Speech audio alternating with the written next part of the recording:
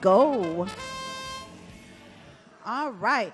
We've got some very colorful bots. It looks like they color coordinated. I wonder if they called each other beforehand, see what colors they would use. And so they're gathering up all of their balls. It looks like they're filling up their baskets.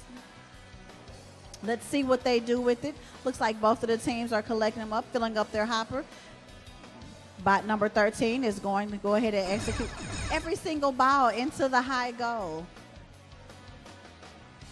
So let's see what their partner is going to be able to do. Looks like they're gathering up everything on the field first. We've already switched over on the drivers because remember they have to share the driving responsibility, so our children do know how to share. Don't let them tell you otherwise. All right, 13 has already loaded some more balls into the high goal. So let's see where we are time-wise. We're a little less than 7 seconds. Let's see if either one of the bots can make it up onto the ramp with 1 second left to go, and they just barely made it.